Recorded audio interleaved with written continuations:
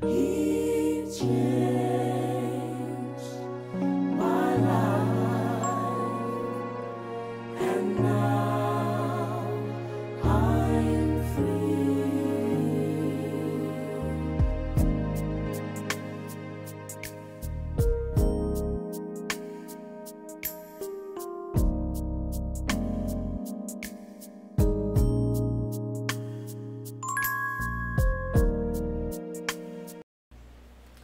Greetings once again. Here we are in our Sabbath Saturday, or Shabbat Shalom, and we just want to take our time to honor Him on this mighty, wonderful day that He has made. And there's wonders to be fulfilled in your life and mine.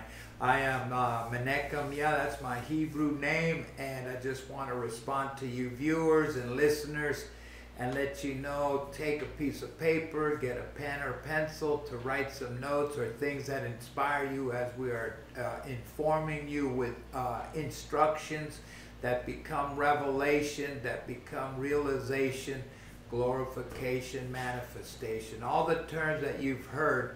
And one of the greatest things that we need is the love of the Father. The Father in Scripture, He introduced His Son to us through the Word. In Genesis 1, the third word, in the beginning, Bereshit, the et in the Hebrew is father and son. So there's a father-son relationship all through Scripture that you and I need to be aware of. For some reason or another, we use principles, but we don't understand the Father's order. We don't understand what does order actually mean, you know. So I thought we'd kind of share on that today because there's a lot of transition. One of my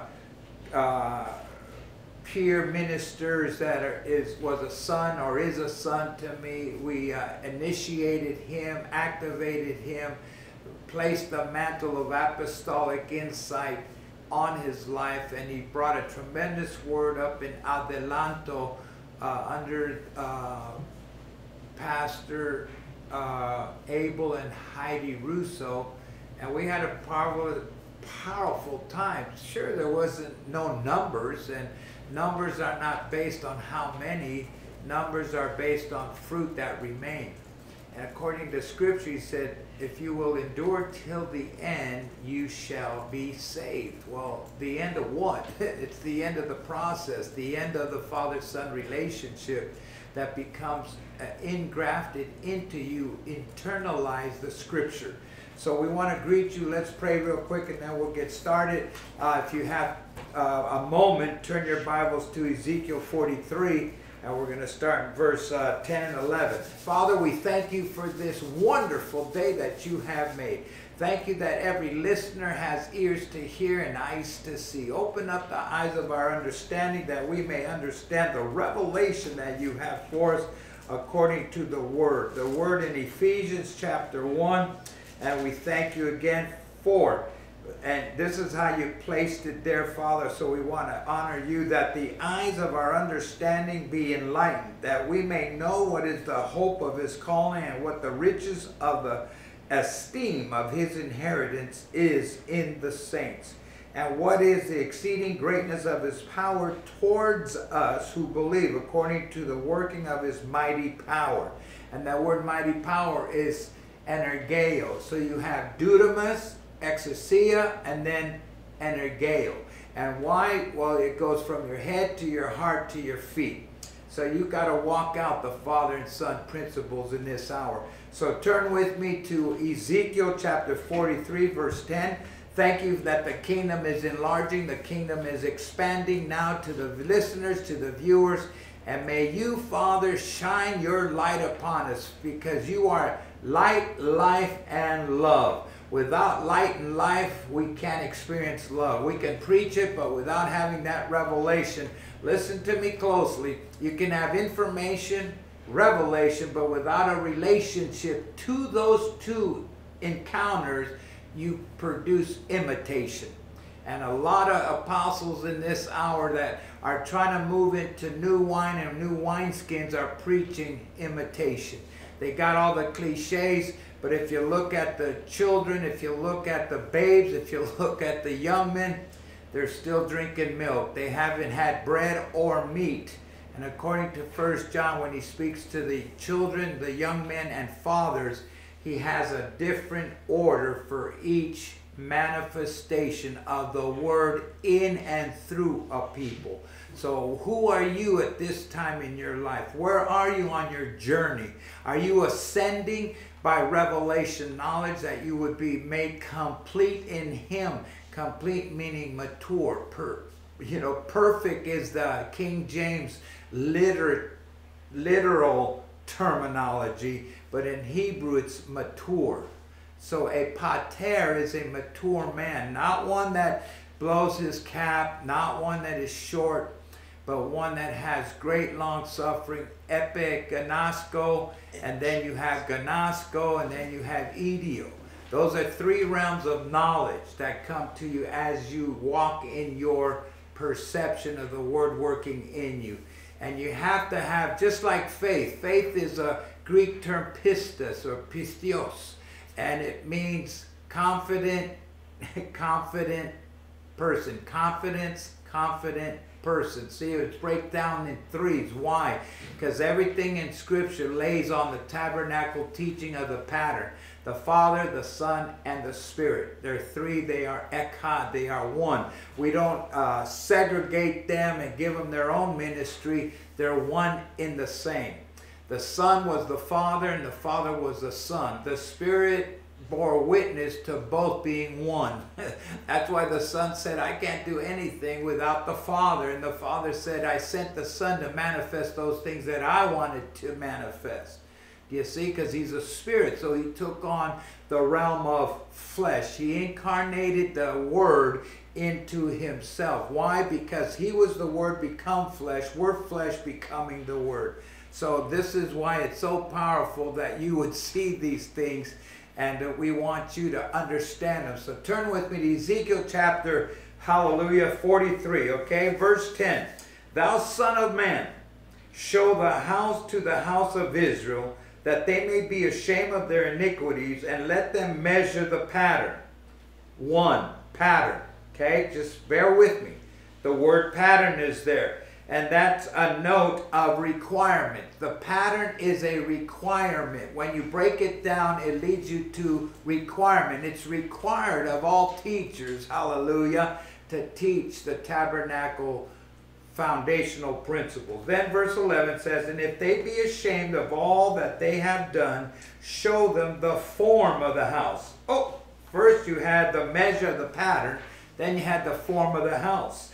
So you got to lay forms just like a contractor. He comes in, he measures the dirt, he excavates, and then they start laying wood to build the form where the house is going to lay on top. Without the proper foundation, you have no house, okay? And then he goes right in there, he says, show them the form of the house and the fashion thereof, and the goings out thereof, and the comings in thereof, and all the forms thereof, and all the ordinances thereof, and all the forms thereof, and all the laws thereof, and write it in their sight, that they may keep the whole form thereof, and all the ordinance thereof, and do them.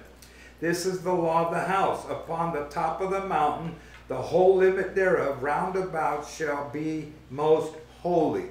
So he's talking about a house that is built is going to be the after effects of obeying the fashion, the pattern, and the form produces most holy. That's what it says in verse 12. Of course, you can say, well, that's italicized. Okay, so let's remove that. It's a roundabout, behold, this is the law of the house. So if you remove that, for you to understand, if you're building the house where he's going to inhabit, not visit. See, most of us have our houses. This is why my wife and I used to clean the house, because we were going to have company. But see, now that we understand company that comes, we want them to stay, relax, and be themselves. So it's a habitation. We prepared a habitation of the Spirit. So when people come to our home, they sense and speak of, wow, there's great peace in your home. See, they're saying it from out of their mouth, because we've learned how to, follow the pattern, the form, and the fashion of the house. Okay, and since that is part of the truth of the scripture, I want you to understand how we're going into this place of order. The order of Yahuah is always determined by his scriptures. I know you don't like that, but if you can live by the scripture, you'll always have the right format for the listeners. The order of Yahuah is always determined by his scriptures. If we see that he sets in the ecclesia first apostles, then that's the order. Now watch this. When you get into the ministry, the set ministry after the order of 1 Corinthians 12:28, it says, and he set first. The word set is the one that I want. I was telling Josh, please look up the word order and ordained, but he looked up the word set, S-E-T. I'm going to have him, as he goes back, because he's following me, but he's got to go back, catch the word set, and then he'll read it so we can get it on the tape. I have my computer here, but I didn't turn it on. I was studying something else from a friend of mine, John Flores, and the teaching he did up in Adelanto. Go ahead, Josh, read the term for set. For set, it is tithemi.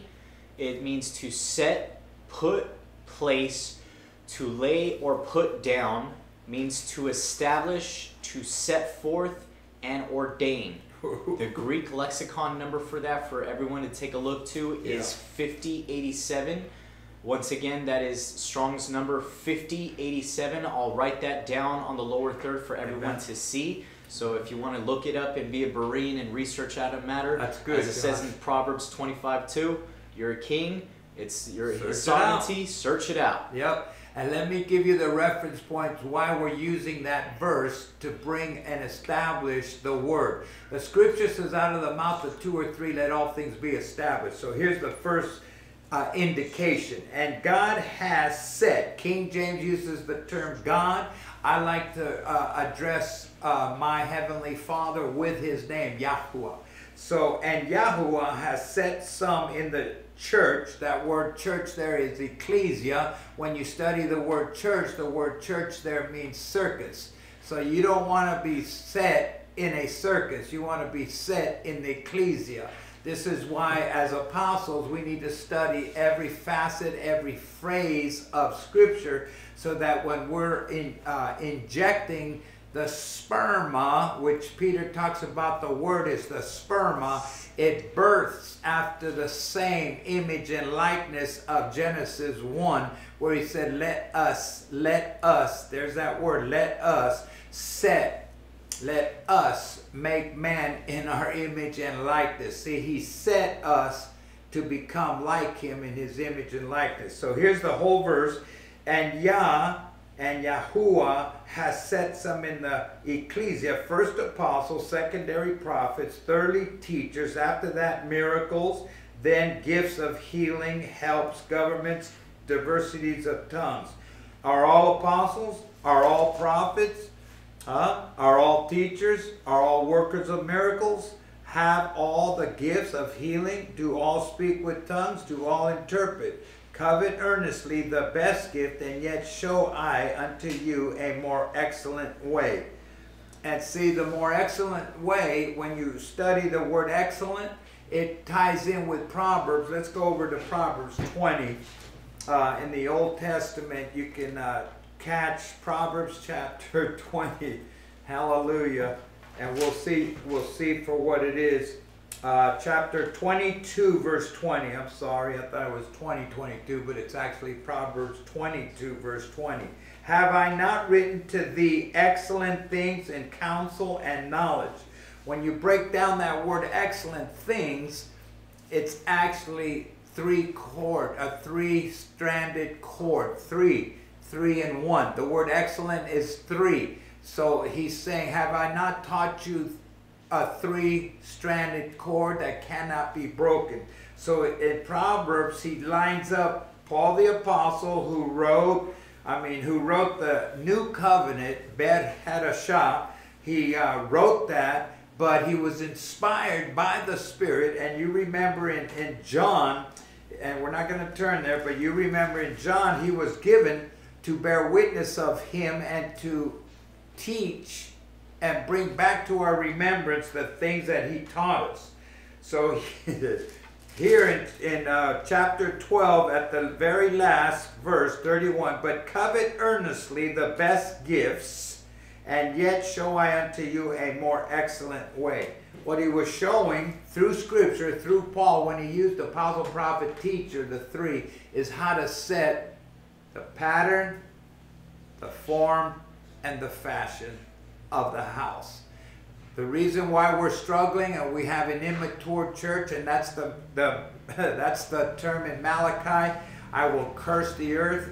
He's talking about immaturity, and that's why we're cursed with immaturity. Why? Because we're not recovering the generational blessing, or the generational Baruch, as we prefer to put it in Hebrew, because the word blessing is a pagan terminology. If you study it, you see it. But see, most of us want to study what we know and not allow to be taught by the Spirit, especially when you hear someone like me bringing out Hebrew terms.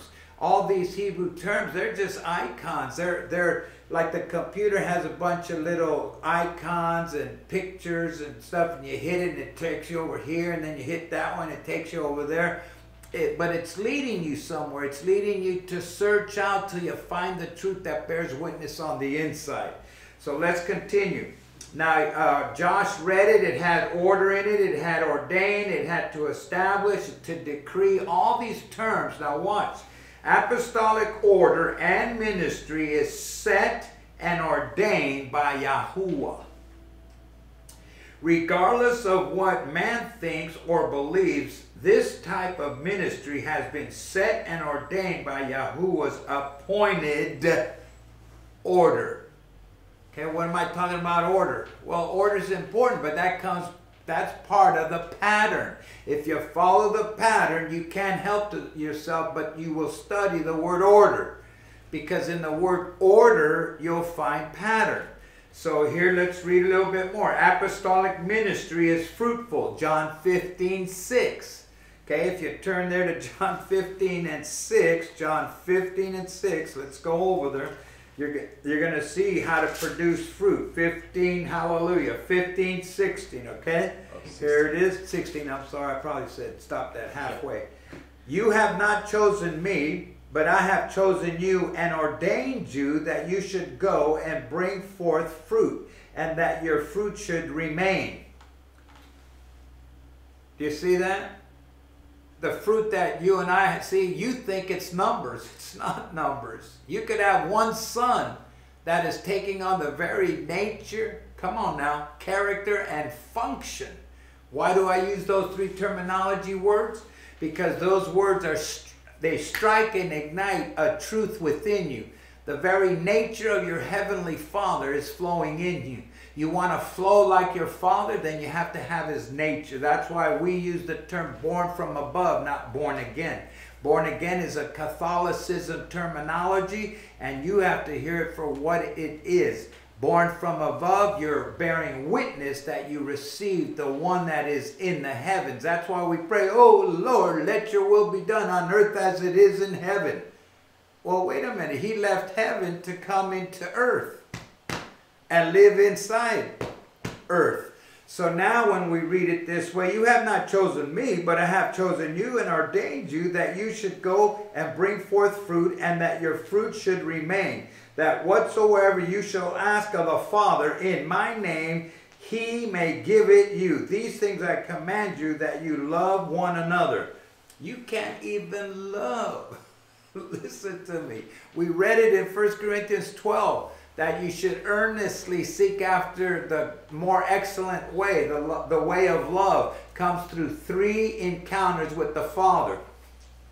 Yeah, unless you are born from above, Spirit-led, Spirit-bred, or quickened by the Spirit, you can't. There's no way that you can involve yourself in what ahava is. Not agape. We call it agape, but see, that's why you got to study the Hebrew. I'm not telling you to become Hebrew. I'm not telling you to become Judaizer or Orthodox. I'm telling you just to study the Hebrew. Why? The Hebrew's the root to the fruit that will remain. The root, yeah, you'll know a tree by their fruit. That's what he said. If you remember what he scribed in the hearts of his people, if you're a true disciple, then you'll move in that arena. Okay, let's read on. The word first, hallelujah. Let's go back to Corinth. I am so sorry. We got to go back to Corinth and see the things that he placed. In 1 Corinthians 12:28. And Yah has said, I'm using Yah because that's the same name the Father and the Son have. They have that name in their name.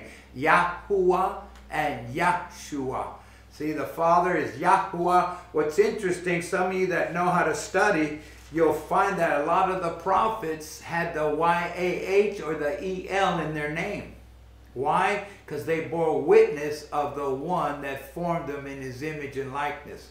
See, today we're not reforming that truth. So that we're not really instilling in a man, in a woman, in a family, the very reformation of first things first. That's why here at House to House DI, house number 2, house, or H2, number 2, HDI, capital D, capital I. What's that mean? I'm glad you asked. House to House Discipleship Institute. When we're doing this to bring and to strike a chord in you, to challenge you to see there's more in the scripture that you and I have learned. I know apostles, I've been with them, I've stayed quiet because what I carry is a mandate from my Father, and I thought I was part of a mandated fellowship, but we were still traveling in the Jesus foundational terms, which is all fine and dandy when you first are born again and come into spiritual awareness. Like a baby when he's, I da da boo da da, and then oh honey, he said da da. And you hear him, you hear that baby, ah da da, abba da da, abba da da. You hear the abba and then the da da, daddy. Okay, so here you are beginning to learn as you grow older. I know it's tough when we simplify because even the babes, according to scripture, he says through the mouth of babes he'll perfect praise. Yeah, that's a powerful revelation when you understand that you yourself are going to perfect praise. Okay, so now back to Corinth where he uses the word first. The word first is proton, first in time, first in place, first in order, first in importance. Before at the beginning, we must lay the foundation of order, or, hallelujah, here's another good word, or the law. L-A-W. But see, you think the law from a, how can I put it, from a carnal bondage posture. I'm thinking law from a spiritual heavenly posture. See, when you think of the law, you think you're free so you can eat pork. But you know what? I'm telling you, I bet you had ham at your Thanksgiving meal. Oh my, yeah. And you still like that bacon, and then you wonder why you're going through things and why you have pain in your bodies and on the inside because you ate too much pork. Not a few days ago. You've been eating it because you're of the type that believes you can eat anything because the Father said, don't call curse what I have sanctified. See, and you read that out of context. When Peter had that revelation of the sheet coming down and animals on it, those were types and shadow of nations, of language, of kindred and tongues. They were not referring to, even though in your maturity you interpreted it as you can eat anything. That's not what he was referring to. He was referring to the dietary law, that you should not eat those things. Why do you think he casted demons into the swine? You know, and here you're trying to justify and eat pig or swine. Chancho. In Spanish means dirty. Chancho. My mom used to say, ay, chancho, vete a bañar. means, "I little dirt ball, go shower." And so these things were true to hear and they're true to learn. So here again, let's go back to our text and first, proton, first in time, first in place, first in order, and first in importance. So the Father in the beginning, Bereshit, he had his name and the Son's name in that verse, in that word, because he was showing how important in time, in rank, in order, and importance the Father-Son relationship all through Scripture connects you, and that's what allows you to recover the generational blessing, the inheritance that has been passed down from father to son. All the prophets had the Father's name in their name. Yeah, I know it's hard, but go get an older version of a Bible and you'll see their name, the YAH in their name. Or you'll have a study Bible and go to the bookstore and look at it and you'll find one and you'll see, oh, why? Because they're a Reformation type of translation, because they're keeping the Scripture true to when it was transliterated from Latin to Hebrew to Greek to English and all the other languages from then. But here we go. Let me read again. The law of first things first. This law recognizes Yahuah's order in all things. When Yah says first, he means first. See, we try to make it secondary, but remember in Ezekiel 43, 10 and 11, he talks about the pattern, the form, and the fashion. Why? You can't we have designers that have fashion clotheslines for people. Some are very elegant and colorful, and others are very moderate and basic. But it's a color fashion with color. Professionals wear dark suits, men and women. And those that want to stand out more may buy a colorful outfit to wear, whether it's male or female. But in all, there's a strategy to even fashion in the order of the world. If you would carry over the fashion of the kingdom into the world around you, you change the atmosphere of those that are around you in the flesh. You remain spirit, and they begin to hunger after the Spirit. They'll hang around you, go to lunch, take you to lunch, and ask questions. Why? Because there's something on the inside of you that is bearing witness to something in seed form on the inside of them. Try it sometime. You'll be Baruch. Okay, let's read on. We overlook the order of first things because we have either 1, not been taught it, 2, did not see it clearly in the Word, or 3, simply we reject it because it means we must get in order ourselves. And we don't want that. Mark chapter 7. Let's read Mark 7.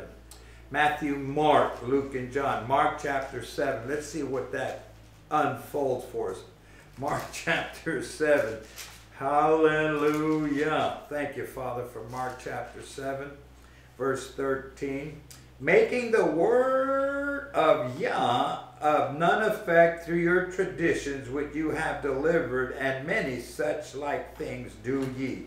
And when he had called all the people unto him, he said unto them, Hearken unto me, every one of you, and understand. There is nothing from without a man that entering into him can defile him. But the things which come out of him, those are they that defile the man. If a man have ears to hear, let him hear. My goodness, if you're listening to what he's saying. See, most of us study the Scripture and then we spew out out of orderness because you don't understand the order of Scripture. You haven't studied the Scripture and allowed the Spirit to speak to you. See, we talk about those principles, but if you hear someone that starts teaching things that you're not accustomed to, instead of you receiving and learning and beginning to fashion your spirit man, the hid man of the heart that the Scripture speaks about, you reject it. Now, there's times where you will learn to resist things until you have enough light of understanding. According to Proverbs, it said the spirit of a man is the candle of the Lord, and he's lighting the inward parts of your spirit. As you get revelation, illumination comes, and then transformation, transfiguration, realization, and you get to the final glorification, or the esteem of your Father. When you are carrying esteem, you're able to witness to others. While you're in process, sometimes you don't get a urge inside. Now, you'll witness from the flesh, you'll witness from the soul. It's still all right, it's a witness. But when you have the true esteem of your Father, He quickens you around people. And when you speak, people wonder, well, have you been speaking to my husband, my wife, my mother, my father? Who you been talking to? How did you know that? It's the spirit that's in them bears witness with the spirit in you. And of course, the spirit of a man or woman is the candle of Yahuah, according to the scripture. You ought to take heed to that, because it'll help you as you continue to search out truth.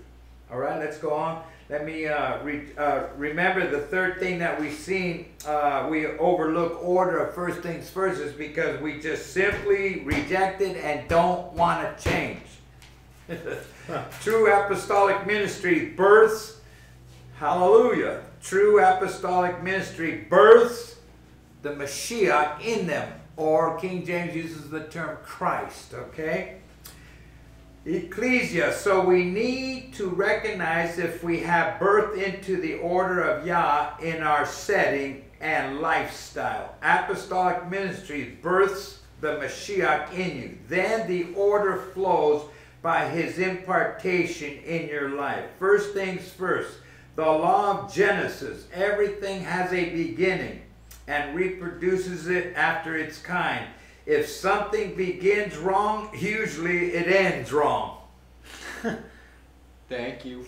Did you catch that? If something begins wrong, usually it ends wrong. See, we can have all the revelation, but you got to have relationship. Now, relationship with apostles, you got to have more than just going to the show, going shopping, or serving the church, sweeping, vacuuming. That's not serving. See, it says in Isaiah, them that wait upon Yahuah shall renew their strength. Okay, and so you're waiting on Him. In the Hebrew, the term waiting is like a servant bearing a towel over his hand to serve while he's waiting to renew his strength. Yeah, Josh is getting up to grab a towel to help me to show you. But you know, you can see the picture. The imagery is you put a towel over. Hallelujah. You put a towel over and you serve each other. You're served. Nehemiah served the king. And why was it a towel? Because after he drank the wine, he would clean the wine off his beard. The beard of the king. I didn't talk about Nehemiah. Nehemiah's a servant. Even though he might have been old enough to grow a beard, he wasn't worried about, listen, cleaning the wine off the beard. Why? Because if it was poisonous, he died. That's a servant. He drank instead of the king drinking or eating first. He tasted the food before he distributed it to the king and the queen. That's them that wait upon the Lord shall renew their strength. This is why we have to have order in. Yeah. Because the order, as you build your sons and daughters, they know how to pray. They know how to set the setting around for those that come in. Do you know that you don't have to ask people to leave that aren't in order? The ones that don't have an order, they'll leave. If they want to submit to the order, they remain. Why? Because those are fruit that will remain as they go through process. My goodness, I'm telling you, you'll know their tree by their fruit. Okay, let's read on. First things first, the law of Genesis, we went over that. Everything has a beginning and reproduces after its kind. If something begins wrong, it usually ends wrong. If it starts right, it has a better chance of ending right. So let's begin to alter and change the things that we have in the Father-Son relationship as restorers of truth, reformers of the name. See, when I use the term reform, I'm trying to reform the name. Reform the name in you. Because once you get a real truth of the term God and the term Lord, and study it to show yourself approved. The word Lord will lead you to Baal. The word God is just, it's my goodness. It's evident that the word God is descriptive, because all through Scripture where they named, especially in the Old Covenant, where they named all leaders, they called them gods. Did you know Egypt had many gods? And today, watch this. Today in modern 21st century, new millennial, if you go to India, they got over 2 million gods. 2 million. How can you come to grips with that and have the ability to name, listen to me closely, to name every statuette or every graven image and give it a personal name? Do you know how that's done? Because the first Adam that the Father told Adam in Scripture, he gave him the ability to name things. And today we still have that Adam nature in mankind, and they're naming things. And that's why there's over 2 million gods in India. And that's in the modern American lifestyle. So you and I, that's our job. We are to get rid of the first Adam and take on Adamah. The last Adam that had been quickened and raised from the sleep or dead. Let's go on. Hallelujah. First in rank, the word rank in Webster's dictionary defines it like this. Define it as a degree or position of dignity, eminence, excellence, a grade of official standing. We are all equal in Mashiach as to salvation, but there are different ranks in the Spirit, different degrees of authority and power. You didn't catch that. Let me read that again. We are all equal in Mashiach, some of you call him Jesus Christ. We're all equal in Jesus Christ as to salvation, but there are different ranks in the Spirit, different degrees of authority and power. Remember, the word first is chiefly. This means according to the highest rank or office of greatest importance, significance, influence, ranked in military. Yah's army has a rank. Rank is the realm of the Spirit. Ephesians 6:12. Ephesians 6:12. Evil spirits recognize spiritual ranks. Every believer has a rank to cast out devils. Amen.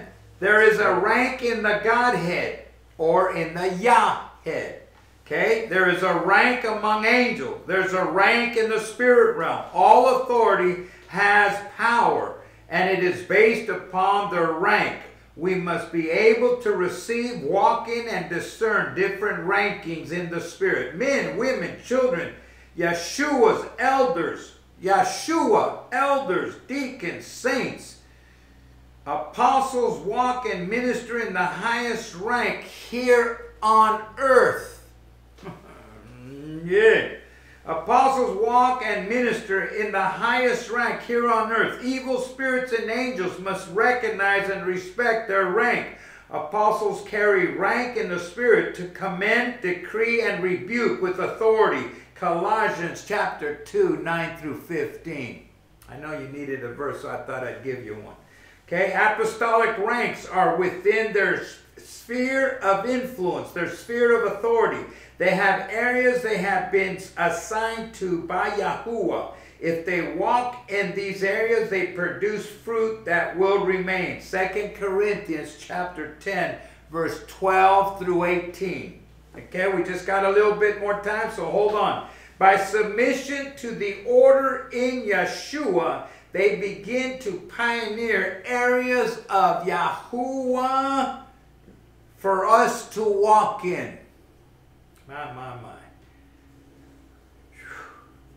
to pioneer in, to open or prepare for others to follow. One of the first to settle in the territory, we become stagnant as a church believer. Without apostolic pioneering being imparted to us, we become a follower, not a disciple. Disciples don't follow. They pick up their cross. That's the following part. He said, pick up your cross and follow me. He didn't say, come and follow me. Do you catch that? Come and follow me. That's what we're doing. That's why our churches are, we call anointed praise and worship, where there's no anointing. Do you know why people aren't changed in our ministries? Because they haven't really been immersed to the promise of the Father. Hallelujah. Remember, pioneering with apostolic authority will cause you to take authority over that region, that realm that you've been called to submit to an apostle. I'm telling you for sure, I fight the enemy every night, but he can't fight me. You didn't catch it. What do you mean? I stay under the covering of my apostolic authority that has been given to me by the Father.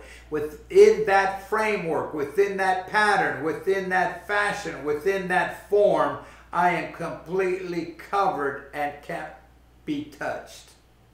That's like an emissary from another country. I come to the United States and they got to let me through. They can't search me. They can't touch me. Now, when I break ranking, believe me, all kinds of chaos begins to happen. That's why confusion and chaos is not of the Father. Apostles, as pioneers, carried by his function and ability to invade new areas of revelation. They cause progression in your life and not degression. See, you think you're taking up the land. I haven't seen one church take up the land and win their city. Thank you. See, I know it's tough on your souls, but I have not seen one church with a mandate to take their city. If that was true, then the Father would be initiating every apostolic leader in a city to take that city. You can't even take the people that come new into your church building. So how are you going to take a city? A city is made up of believers. The New Jerusalem, the city that is descending from above, is a revelation. It's a sphere of influence to those people that become immersed in the Father's promise. Let me finish. The ability to invade new areas of revelation, they cause progression in your life, not degression. They can help bring you into the fullness of the Yahuah bodily. Colossians 3:16, Colossians 2:18 and 19. Apostles have a breakthrough anointing. Apostles have a breakthrough anointing. Let me say it again as we end. Apostles, shiliacs, have a breakthrough anointing. Breakthrough of the what? We ain't breaking through no principalities and powers. We're breaking through the veil of misunderstanding and the veil of limitations and moving into the very sphere of kingdom release and kingdom invasion. In vision. You have to have the vision on the inside. Until we see each other again, remember, Shiliach, apostolic ranking order, breaks through with the anointing to break through into another sphere of influence that will open up the heavens to the saints that have been given to you as stewards. You're not their owner. You can't tell them what to do. You can only counsel them through revelation knowledge.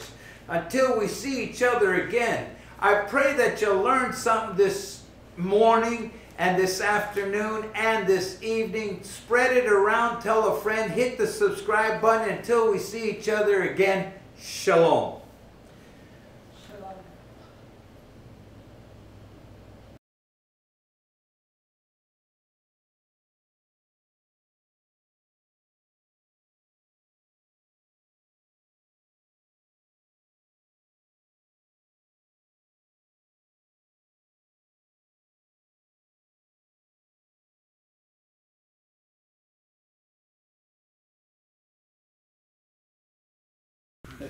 Let's not get hurt. You know what we're called to do? Yes, sir. To bring an anointing.